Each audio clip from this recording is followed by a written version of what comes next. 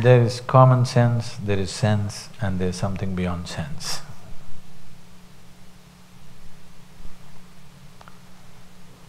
With common sense, your survival process gets handled. You don't have to be brilliant, you just have common sense. You will survive pretty good. You could turn out quite street smart. Actually, if somebody very intelligent is walking down the street, let's say Albert Einstein is walking down the street, a street urchin can easily con him. Albert Einstein doesn't have the wily nature of the one who's walking the streets every day. Very easily you can deceive him.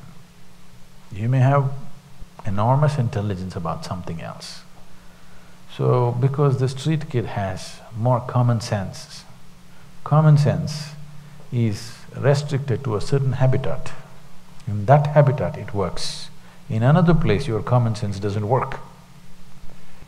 You know, you heard of the ISRO? They've sent a Mars probe now at 10% of the cost what NASA would do normally. Because it's all indigenous and they build it up in their own ways. So they were interviewing people to be taken in for a job in ISRO. Shankaran Pillai applied. She is very street smart, a lot of common sense. So the interviewer asked him, which is closer, moon or Mumbai? They're in Bangalore. Shankaran Pillai looked up in the sky and I said, moon.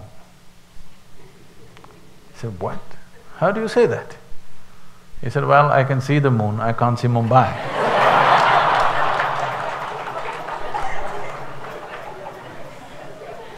So, this kind of sense goes well in certain things. But if you want to transcend, you need a different kind of sense.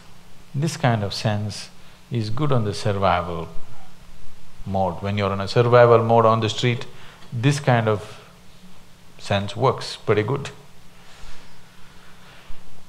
If we try to go all over with this kind of sense, we'll become one big mess.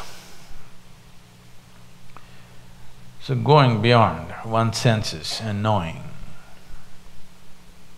why is it needed? It's not needed if you're thinking in terms of a need. If you're using the word need as whether it is necessary for my survival or not, it's not needed. But unfortunately, if you had come here as a chimpanzee, it's definitely not needed. But your tragedy is you have evolved into a human being, wanting to live like a chimpanzee. Doesn't work. That's the whole problem. Human intelligence and awareness has come to a place where it cannot limit itself to the ambit of survival, it has to. Look, now what we're doing as a solution for this problem is not a problem, it's a possibility. Every possibility, those who are not willing to take on the possibility, for them it seems like a problem. It's a phenomenal possibility, but most human beings are treating it like a problem.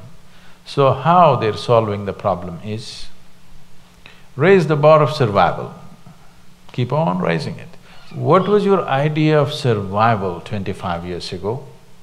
What was your idea of survival 15 years ago? What is your idea of survival today? It's raising the bar, isn't it? 2 meals a day was survival when you didn't have anything. If you had known that such a state, it's good to know those things. But now, maybe Mercedes is survival. In every different segment of society, survival has been raised to a place where billionaires are still struggling to survive among their community. Yes. I have had this opportunity at close quarters to see multi-billionaires, but they're still beggars. Every day, their mentality, their mindset is just that of a beggar who sits on the street and thinking, okay, what is today? How many more pennies can I gather? It's the same stuff. It's just the numbers have increased, but the experience of life is still the same. Because you raise the bar of survival. Now, your whole life, it doesn't matter what you do, still goes in survival. Everybody, I won't fix this for you. In your life, you must fix it. How much is survival? You must fix it somewhere, now. Not after 25 years when you get there, no. Now we must fix, this is my survival, then what do I want to do? My survival is taken care of, what is it that really matters to me in my life? Whatever that is. If we don't structure our lives like this, forever you will be fighting with phantoms. Why I'm saying you're fighting with phantoms is, in other countries, where the bar of survival has not been raised so high, people can change the course of their life when they wish. I find in the most affluent nation on the planet, everybody is enslaved for 30 years minimum. Their house loan is for 30 years, car loan is for 5 years, another thing is something, their insurance, this. They just fixed. Tomorrow morning if they find something really compelling that they want to do, they cannot do, they can only do it after 30 years. We did not come to affluence for this. The idea of affluence is you have the freedom to change the course of your life, do what you want to do. You don't have to be stuck with what you thought was the best thing when you were 20. At 20 you may think this is the best thing, at 40 the damn thing means nothing. If still the same things mean a lot to you, that means you're stuck. You're not growing, isn't it? A whole lot of people are stuck at 14, not even 20. Same things. Still they're excited about somebody's body part, they're still very excited about… It's ridiculous.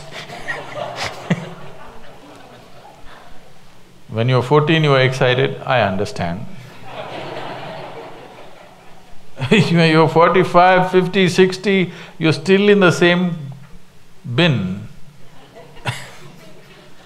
It's a tragic way to live, because essence of life is that we are able to explore as much as we can when we live here, to know and experience everything possible that is there in this life.